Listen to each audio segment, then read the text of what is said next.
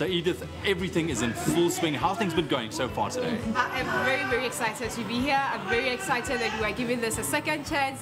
And this time I'm much more positive. The weather is looking great. There's a lot of people. So I'm very positive about it. And I'm glad to be part of this record-breaking event. So I'm excited to be here. Well, I've never broken a world record. So for me to actually be out here and say I was part of it is amazing.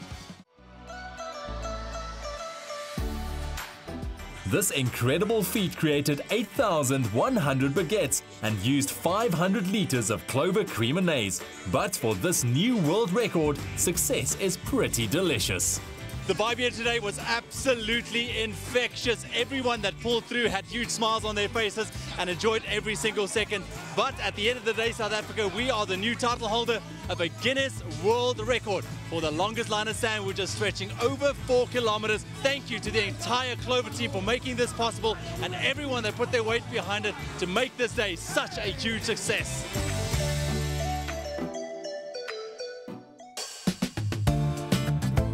Creamonnaise is the only mayonnaise with clover cream. Made with love by Clover.